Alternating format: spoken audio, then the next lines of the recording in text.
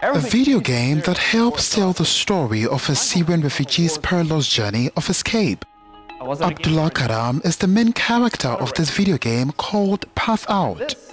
It takes the gamers through his escape from the war-torn country in 2014. I faced mines, I faced soldiers, we got shots at one point, we ran away. But you see, the decision you make, it's not like you sit on a couch.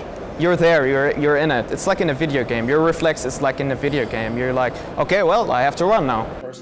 Karam now lives in Austria after harrowing experiences through Turkey. He arrived in this country in 2015 and met this man who runs a small independent video game studio. We wanted to do something intentionally cute that displays something that is not cute at all.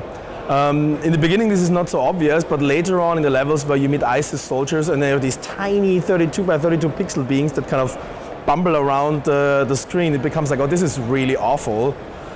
But it's cute, which just makes it even more awful. So that was the aesthetic reason behind it. And the other one was actually that we did want the game to be very accessible. So what informed the choice of a video game to draw attention on the plight of refugees? Games actually are a format where people are like willing to spend sometimes a ridiculous amount of time.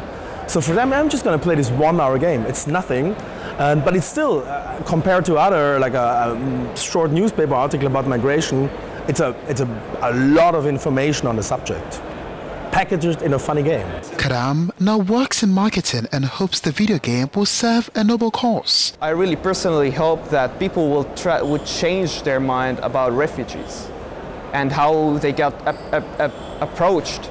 It's a very wrong interpretation what we have as refugees here. You see, I had to face a lot of wrong interpretation about us. I used to be an average. Path Out is currently available on video game distribution sites, Steam and itch.io. Remember guys, don't get me killed. The creators say they hope to produce more detailed, bigger budget version of the game in the future.